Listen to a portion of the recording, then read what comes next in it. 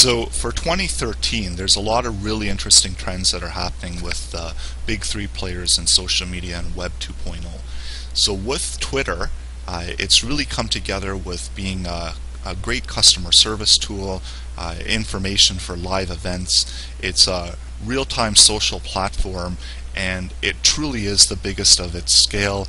It's really easy to use, and it's a great way for companies to announce information and to put out conversations for in real time. So it's great for customer service, and we're seeing more and more companies switching to do customer service on Twitter. So it's becoming really big with that in that area.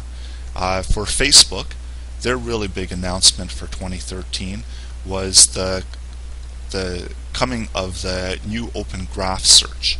And what this is a search that you can, currently it's in beta phase. It was announced on January 15th, and it's coming out with a search of their social graph. So people can use it to search out different queries of friends who have been to a certain location, or friends who have eaten or in a particular restaurant and at a location. It can really fine-tune what's available in your friends list, as well as just overall interests and experiences of people that are registered on Facebook. And as we know, Facebook continues to grow.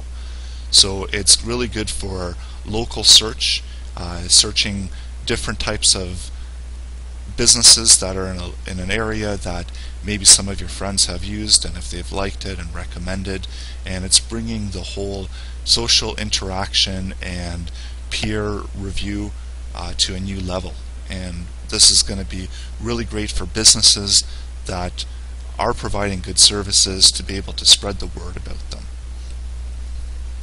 And lastly but not least is YouTube.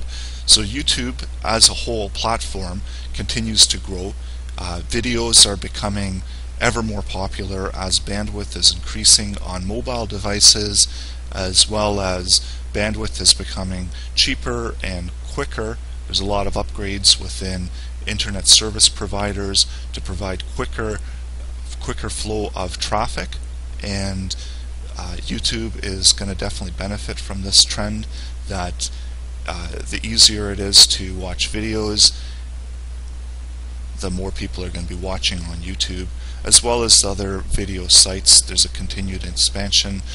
When you look at smart TVs, a lot of them are integrated with watching YouTube right on the TV. So this is a huge trend.